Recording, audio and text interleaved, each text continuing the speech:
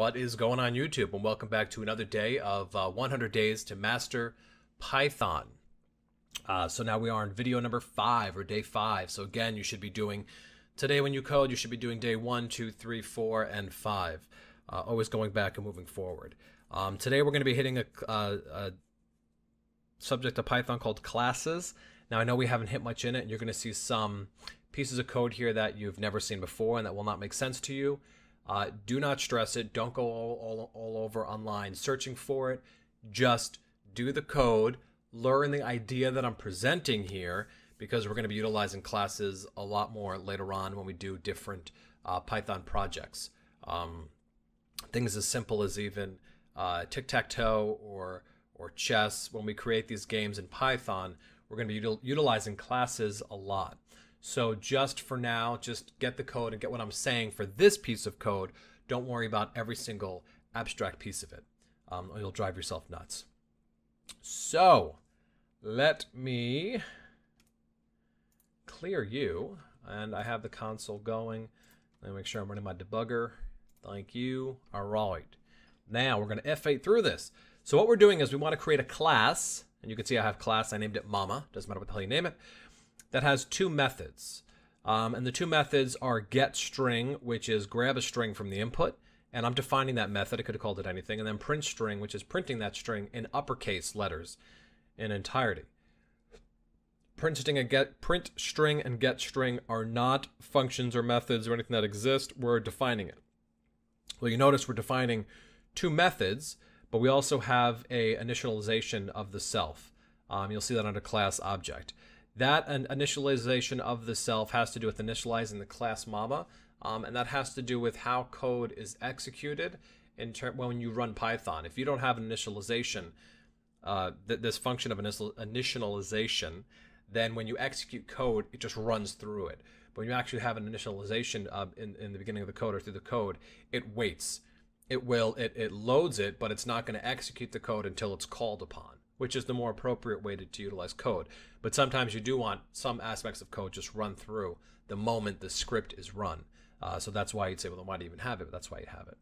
So class Mama is an object. And then we have semicolon. Let's F8 through this. We didn't. Now we're going. So now we're on defining initialization, and the initialization is self. Self confuses a lot of people. Line 7, self.s equals, we just have the empty quotes. Now the self is allowing Python, and it does have a strong purpose. Self is calling, it's telling Python, I'll explain this, that we want to use that definition of what we're defining applied to itself in the class Mama. So at this, you could even get into like global and local variables, global and local definitions. The developer of Python, the original creator of Python, he has a whole blog post on why you have to have the self and why you can't get rid of it. And it does have a real function. If you got rid of it, you would actually hit into a pickle, and it's primarily with different global and local variable properties. So now we're going to define getString, and we're utilizing the self, and self.s equals input is give me a string. So when I when I F8 through this, it's not, and you're going to say, why didn't it print anything? See, that has input, give me a string. Because we're going line by line right now, but this hasn't executed yet because it's a class and definitions, and those things are only executed when they're called upon. And we haven't called upon them yet. All we've done so far is gone line by line in terms of debugging.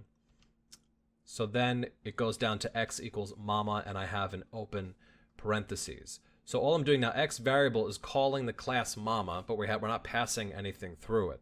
So let's see what happens when we F8 through that. So we F8 through it, and I can see that now there is a main class .mama, which is an object, and it's and it's telling me the memory location within my particular system where that class is going to be stored in its memory place.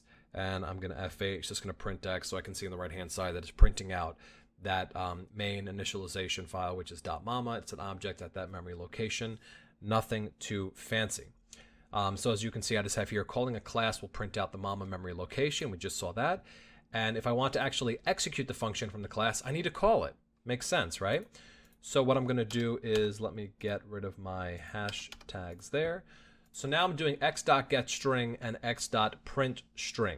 So why x? Well, x is calling the class mama. That's what x is right now. X is the variable that has mama class tied to it. And then I'm calling the getString function and method, and I'm calling the printString method that we defined. So what do you think is going to happen when we execute this x.getString?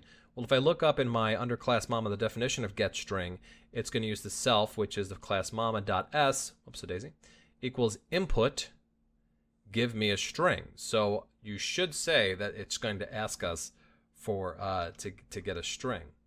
So I'm going to run now that we got rid of those hashtags, and you're going to clear out, and we're going to go through. You're going to see we're going to go through our definition, xmama, print xmama, and now we are give me a string. So there we go. Now I'm going to intentionally do some uppercase and lowercase. So I typed in give me a string now, and I'm going to hit enter, and now I'm going to where is my F8? Now I'm going to F8 through that, and then you can see what it returned with printString. If I look up at printString up here, printString is defined as printing of the self of the class mama.s.upper. So the upper here is the uppercase method. So we're applying the uppercase method to whatever we had in the empty, and that empty is tied to s, and that s is also tied to the input.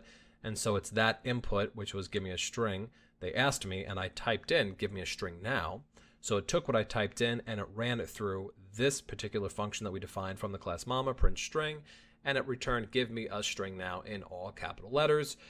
You could have had .upper, you could have had .lower, and it would have done the same thing. It's just that I wrote most of my stuff in lower because I wanted to have it the opposite so that you could see the contrast between the two pieces.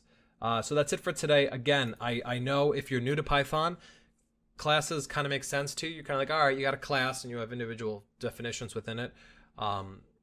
That makes sense from an organizational standpoint. And then the definitions we're creating and the local variables will always apply to that class. And we'll get into hierarchies later on down the road. The self aspect is going to confuse people a lot at this moment, and I get it, but just code it. Code it and learn it.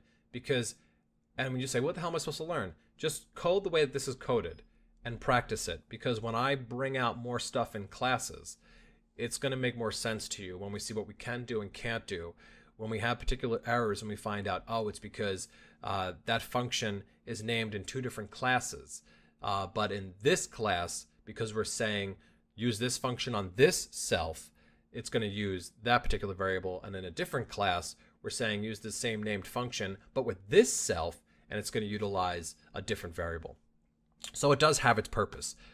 So take the code, learn the code, run with it.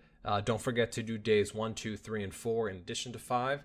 And I will see you guys shortly for day number 6.